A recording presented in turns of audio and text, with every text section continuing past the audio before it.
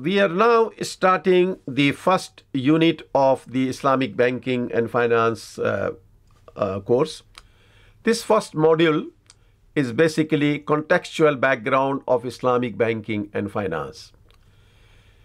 This section or this unit provides necessary background for studying Islamic banking and finance.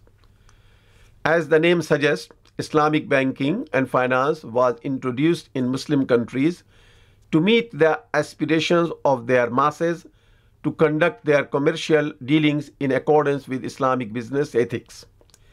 During the colonial period, many economic and financial institutions were established in Muslim countries, including commercial banks and insurance companies. The most serious issue with these institutions was their dependence on interest. When Muslim countries became independent after the Second World War, there was a widespread desire to reorganize these institutions on the basis of alternative modes of financing. In order to study Islamic banking and finance, it is therefore important to have a reasonable understanding of the nature of Islamic law or Sharia. One also has to recognize that the financial system of an economy is a subsystem of a broader economic system. It facilitates in achieving the goals and objectives of the economic system.